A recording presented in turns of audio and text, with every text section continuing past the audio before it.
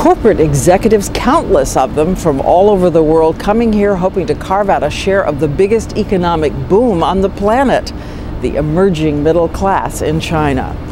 Look at it this way. There are not just more households with TVs here than in America. There are 255 million more. More cars were sold here, 3 million more last year than in the United States.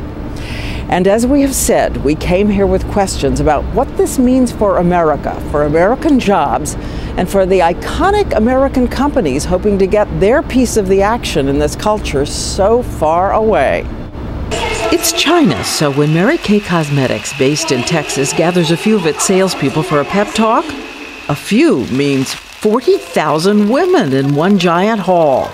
The total force, 500,000 Chinese in pink hats, pink Chevys for the top sellers. China now represents 20% of Mary Kay's business. The company spent 15 years in trial and error. The number one lesson learned? In China, the preference is pale. The Asians are very particular about looking white. Whereas I think in the United States, everybody wants to look tan. Lesson number 2, don't drive that pink car up to a customer's home. It's okay for Dallas, but not in Beijing. In another city, another big American brand has spent 20 years working the country, and now McDonald's opens a new location every other day. Tim Fenton, president of international operations for this region, says American companies that want to succeed here need the 3 Ps. Patience, persistence, and pockets. Deep pockets. Deep pockets to create infrastructure and learn from mistakes. Tell me the biggest mistakes you made. I would say when we tried to launch a rice burger, they didn't buy it. People come to McDonald's for what we are. They don't want to come to us for rice, so that was a learning we had. The biggest seller turns out to be a crunchy chicken sandwich, probably too spicy hot for most American tastes. An alternative to French fries, steamed corn in a cup. And instead of the apple pies we all eat, the Chinese like taro pie, which tastes like chopped potato and a gooey sweet syrup.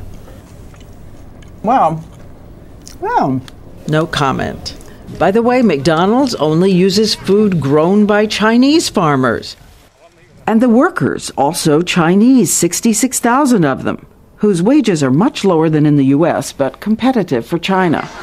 So the venture doesn't create so many American jobs, but if it works, McDonald's will deliver the Mount Everest of consumers to its American shareholders.